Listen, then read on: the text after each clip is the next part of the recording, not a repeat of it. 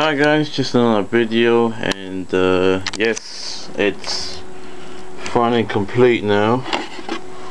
You have no idea how much hassle to get this slide slip thing for this diorama stand, and it looks perfect, but the problem is I can't put it on my shelf because I got too many figures on this front shelf. Looks really cool though, but this is how it's supposed to look like. Hold on a second. Give me a second.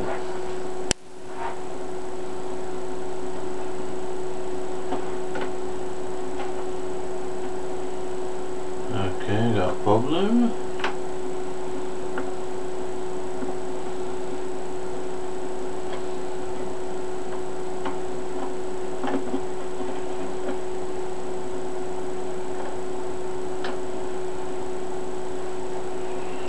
See, supposed to look like this, but it doesn't look great, innit?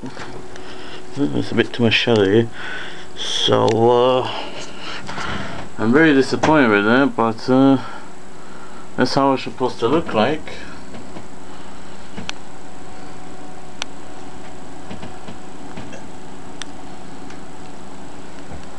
So yeah, but it looks kind of stupid like that. Look at that, guys. You know, I can't put it like that. But anyway, it's finally complete. So yeah, I'm really happy now. So yeah. Alright guys, I better go now. Stay tuned for my Terminator NECA Police Station Assault figure. Stay tuned for Series 2 Nightmare on Elm Street figures, the Dream Warriors and the Dream Master. And what else?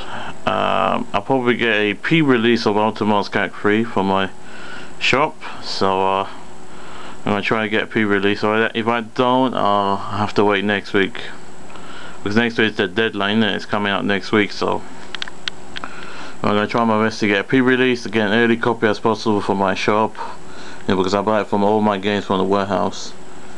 So you know, I get it as soon as possible.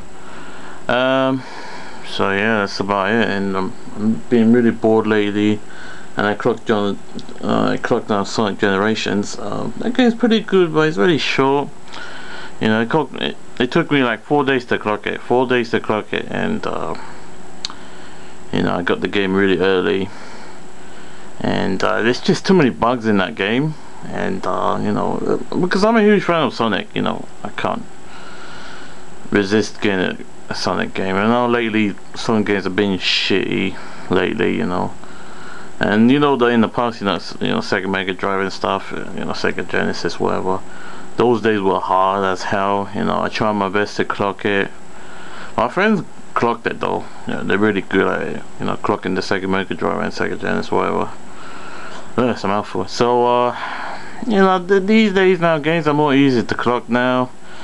You don't have to think, you just do it. You know, it's like a chore. You know, when you're playing video games now, you know, when you're playing games, and you know, you clock as the best possible time you can, you know. And obviously you got other things to do, you know. Like, that's what gaming about. I'm a hardcore gamer. I play games every day. That's my job, you know. And my other thing, you know, collecting figures, and you know, getting DVDs and Blu-rays and watching movies, you know, the weekends, you know. And that's what I do, you know.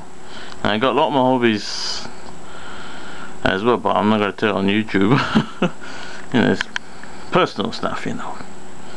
So, but I show my private collection, my figures, to you guys. You know, I'm not hiding from, you know, my collection from the world, but I'm showing to you guys personally, because you know, it's a collector's thing, isn't it? So you know, but I love my games, I love my collection, my figures, statues, my gaming, no, my DVDs and Blu-rays and films. You know what I like, guys. But I got other stuff that I like. But yeah, yeah, that's about it. I think I'm going overboard again, but yeah. So stay tuned for more.